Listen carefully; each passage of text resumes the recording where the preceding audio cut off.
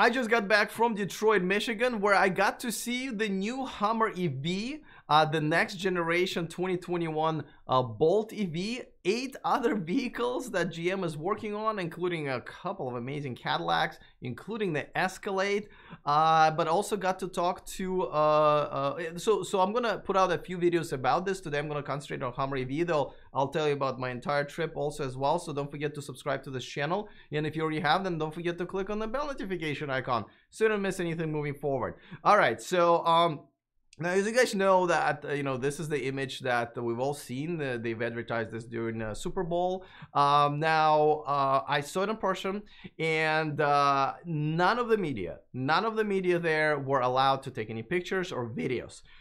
But I think I can describe it in a way how you can actually have a pretty good visual in your head about what the Hummer looks like. And I think I can do the same thing with a Bolt EV as well. I'll try that in a second also. The other cars, like Buicks that they put out, they all look very, very nice, like it was a Hyundai if you saw it from far away. Didn't see the Buick logo. They had a couple of amazingly designed Cadillacs. But those, like, they gave us no videos, no pictures of their own either. Like, this is all they gave us. Okay, that's nothing.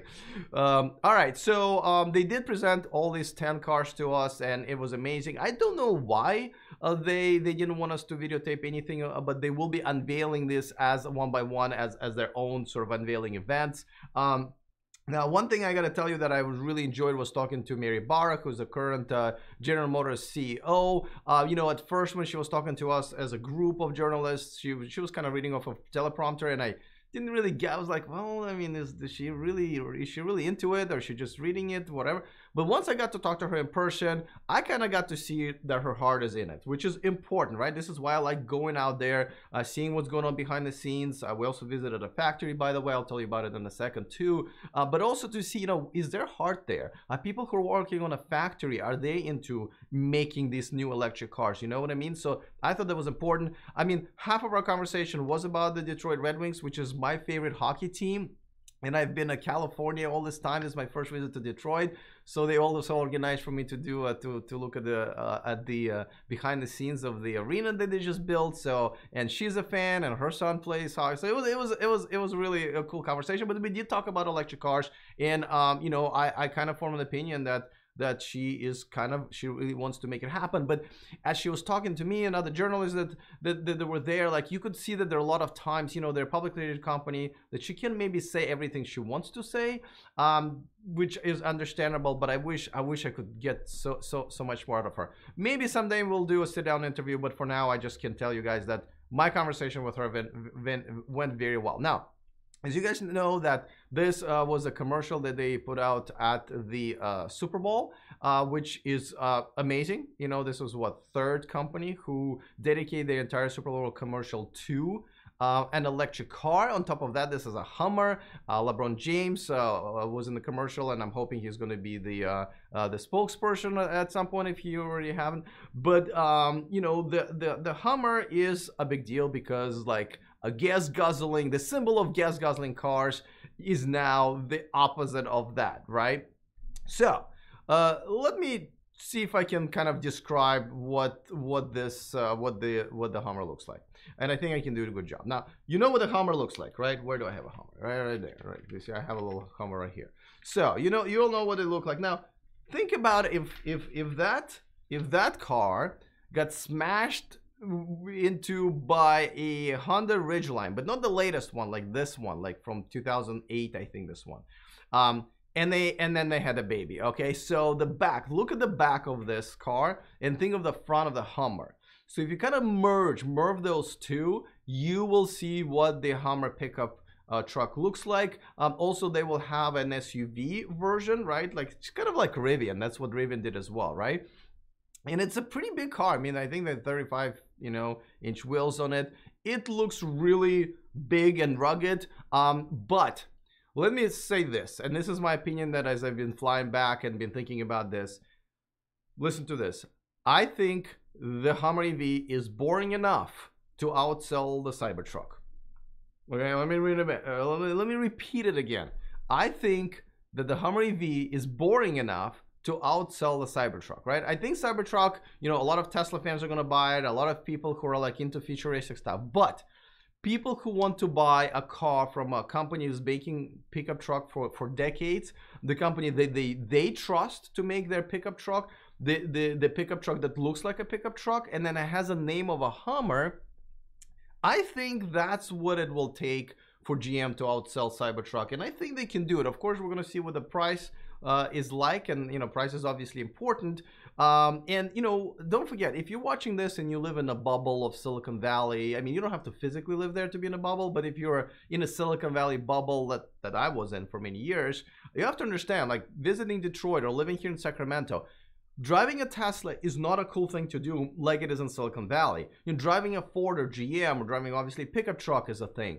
So when Tesla makes a Cybertruck that looks like that, a lot of people almost say, well, see, I knew it, that company is not for me. But when the GM makes a Hummer, I think they will turn around and say, yeah, I already bought from them before, and I trust them to make it. By the way, inside it looks pretty cool too. Like, imagine, have you ever been to a car show and they kind of pimped up the truck in the inside and out, kind of put technology but still kind of make it really rugged and nice? That's what Hummer looks like inside. So we got to see what it looks like inside. So they will be unveiling it, I believe, in May, and I'm hoping to be there. But that is what I can report to you guys. Now let's talk about the Chevy Bolt EV, because for the next year they redesigned it. It's very much redesigned, and they're going to have a longer base version. It's kind of like almost a tiny little crossover as well. Kind of looks the same, but it's just a longer wheelbase. Before that, of course, a quick reminder that this video and this channel is sponsored by Byton. Check out their all-electric SUV called M-Byte.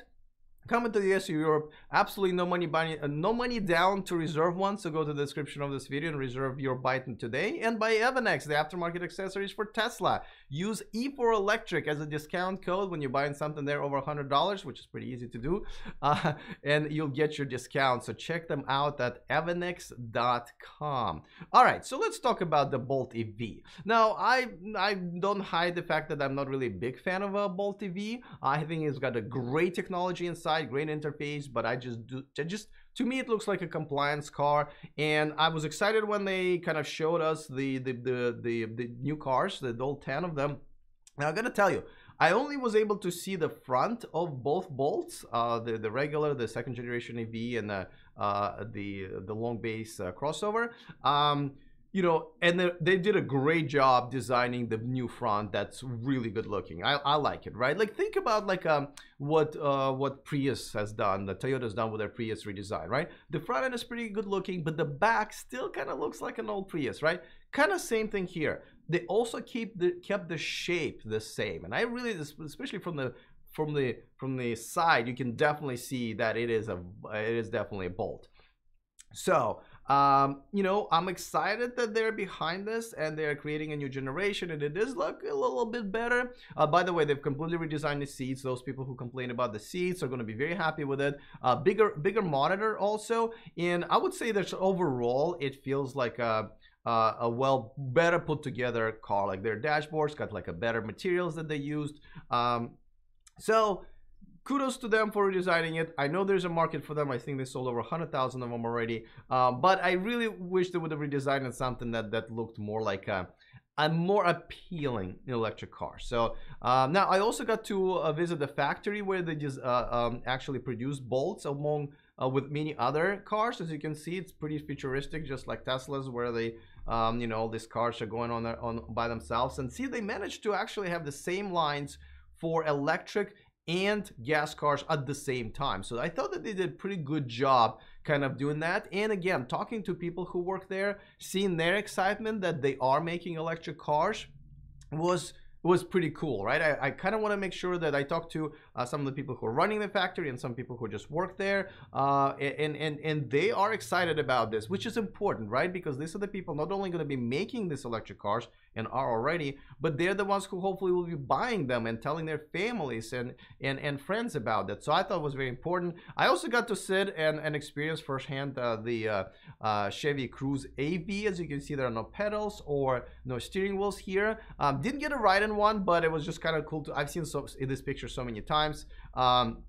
well, I've seen the picture of this Cruise AV so many times. This picture I actually took myself, and just being there, it was so weird. You can go to my Instagram account and check that out, because I was like, that is so weird to sit in a driver's seat and not see that. Now, all of this, now there was a big deal that they've announced that they're developing, and and then they said they're very close, with just a few years away with all of these 10 cars. They've developed a platform that will essentially, as you can see, will have many different cars that they will design on top of that platform. And there's nothing new here, right? But the fact that they're finally realizing it and doing it, I think that's a big deal. Now, I would say the least exciting, but the biggest deal that I've seen is that they're taking Tesla's partnership with Panasonic as sort of their way of securing their battery supply in the future. So they partnered with LG Chem to kind of do the same thing. They're developing the batteries that are going to be using as little of this expensive materials as possible, and they're trying to go under $100 for. I mean, everyone's trying to do that. And the stats are the batteries are going to be anywhere from 50 to 200 kilowatt-hour batteries that will allow for range over 400 miles, which is not really that impressive, right? If you think about 200 kilowatt-hour battery. But nevertheless, we care more about the range than we care about the technology behind it. I think most people do. And 0 to 60 in around 3 seconds. Again, that's going to be Hummer. I don't think that's something they're going to be putting on their Corvettes or Camaros. Again, not Tesla type of 0 to 60, but definitely something to get excited about if you are someone who wants to get a Hummer, for example. So overall, and again, don't forget to subscribe to this channel, because I'm going to have a few other videos about this. Overall, it was good to see a pretty decent effort by GM. It was good that they're doing this. They're showing it to us before they're even showing it to you guys. And as soon as they do, of course, I will bring it to you as well. But to me, it was great to see them putting so much effort, creating electric SUVs and pickup trucks. Escalade is also going to have a version of a pickup truck. And by the way, Escalade is going to have a screen that's kind of a Byton type of a screen. It's going to take the entire kind of a dashboard like that. Not as thick, but still, nevertheless, very curved. A lot of them are going to be curved in the future.